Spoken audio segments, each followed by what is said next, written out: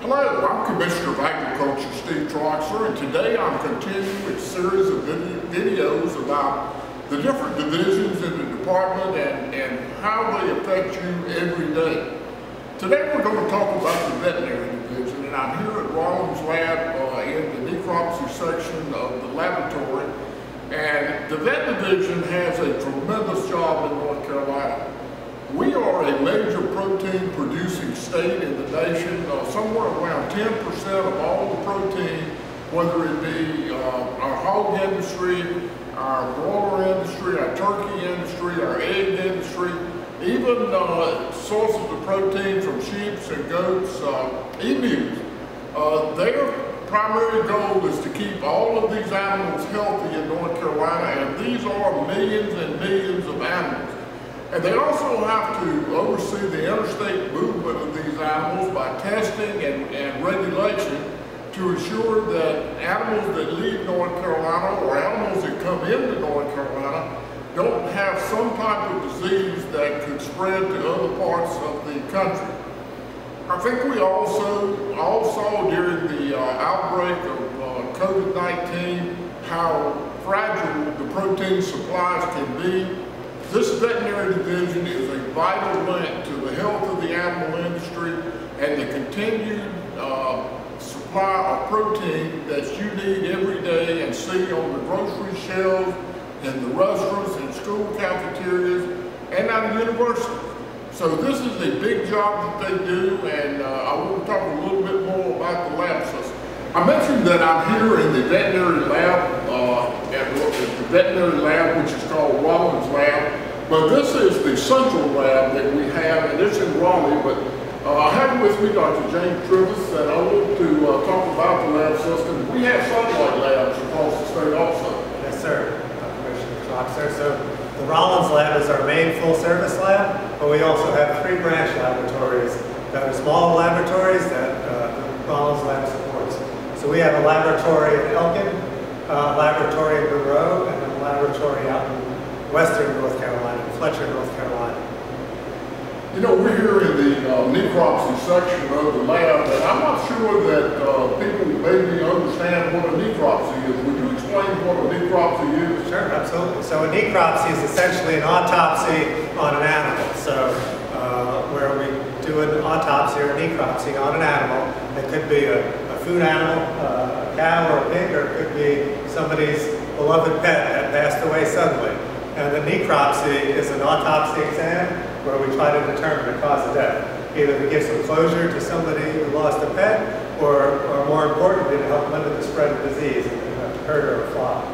I talked about the animal health of the different types of animals we have in North Carolina, but I know one of the major things is surveillance for foreign animal disease.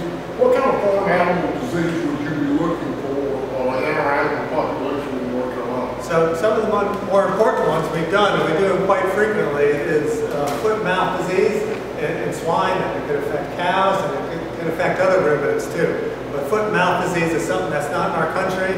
Some of the lesions we might see can mimic some of the things we have here. So in the swine industry, they see Seneca Valley a lot. That's a virus that can cause a similar lesion like you might expect with foot and mouth disease. And probably, I would say at least monthly, we're responding to these cases where they find some of these lesions in the pig, and we have to identify and rule out foot and mouth disease. Another big concern is African swine fever. So that's not here yet. It's mostly in China and some of those areas. But we've really ramped up our capacity to test for African swine fever because the concern is that it might come here at some point. Well, I know the early detection of any foreign animal disease is so important, and I maybe work in partnership with USDA and other agencies to make sure that doesn't happen. How tight is that partnership with USDA? It's very tight. So we work very closely with the USDA and the other divisions of North Carolina Agriculture, but with USDA, I'm either on the phone or email contact with them daily.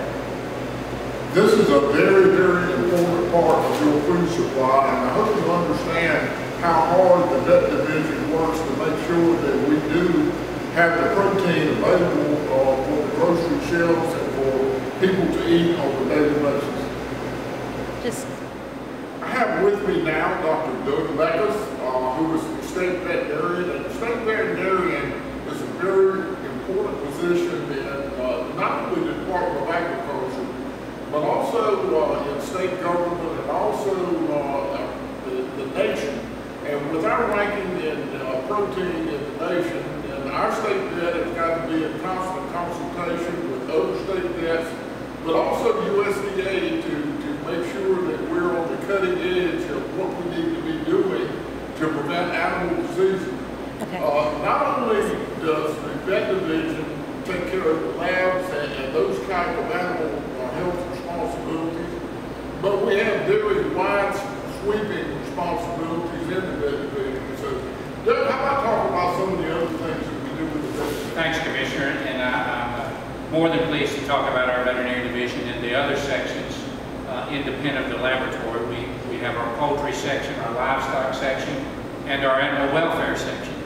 Obviously, as the Commissioners mentioned, we are a significant producer of protein amongst states across the country, particularly pork and poultry.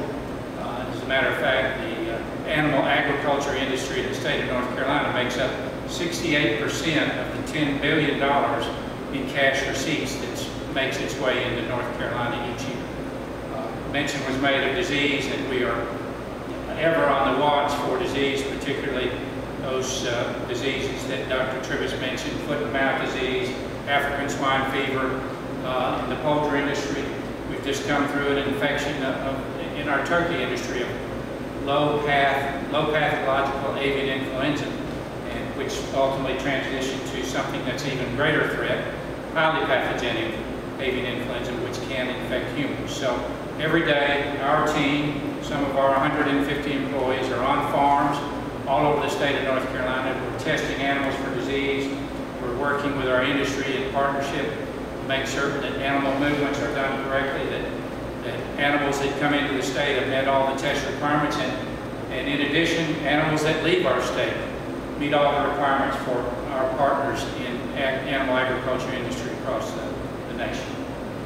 You know, we've talked a lot about meat animals, but let's go a little bit more into other types of animals that we work with, such as our robust horse industry.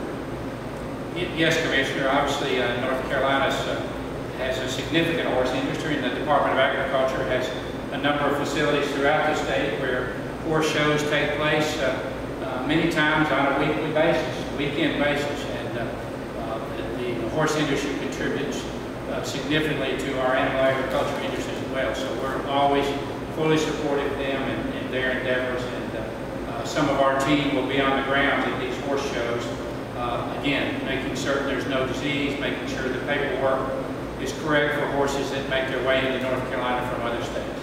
And I know we've had some outbreaks of triple E, Eastern equine, and encephalitis, and I'm always, mentioning vaccinate your horses, vaccinate your donkeys, vaccinate your mules. How serious of a disease can that be? Well, many times the disease is fatal, Commissioner, and even more importantly, it's a zoonotic disease. That is a disease that can spread by a vector from the horse to humans. So it's very important, especially this time of the year, to keep those horses vaccinated and prevent the spread of Eastern and Western encephalitis. You know, probably one of the things that we do that affects more people in the state of North Carolina that are not in agriculture than anything else is the animal welfare section. You bet. And the inspections, and they explain the animal welfare law and the things that we do. Well, Commissioner, the animal welfare section operates under the animal welfare laws of the state of North Carolina, and there are over 900 shelters, kennels, rescue operations, pet stores that our animal welfare section team visit on an annual basis, sometimes more frequently. We are, again, making certain that the animals are properly cared for, making certain that they're healthy in those environments, and of course for the citizens of North Carolina, shelters are a wonderful place to adopt a pet and take them home and find a good home, because otherwise that might not be a possibility for them. Dr. Mekas, we have seen, especially in China, how serious African swine fever can be as far as the population of hogs, and of course that's of concern to us. But one thing that I'm proud of too is, and I got to brag on you a little bit, you came to us from Homeland Security after being a vet here in North Carolina for a long, long time. So North Carolina's been plugged in to this African swine fever threat nationally, and I know you've been a leader in that respect, so talk a little bit about that. Commissioner, after the August 2018 identification of African swine fever in China, we've learned that as many as 300 million pigs, head pigs and hogs, have died as a result of this disease. And to put that into perspective, in North Carolina, we normally have around 9 million hogs, yes, and we're the second leading producer of hogs in the nation. That's correct. Compare what we're doing in North Carolina to 300 million, that's how serious this is. You know, I'm really proud that we've been able to do the work that we've done in animal welfare. And being a dog lover myself, as you are, yes, sir, we both understand the importance of the proper care of these animals, not in the home setting, or they're being adopted, or in the shelter. So I thank you and the animal welfare section for everything you've done to move this forward out from the beginnings we had and writing the rules for this, and now enforcing these rules. They've made a difference. Thank you. I hope you've enjoyed this update on the Vet Division and the Department of Agriculture and Consumer Services. Join me next week for an update on another division in the Department of Agriculture.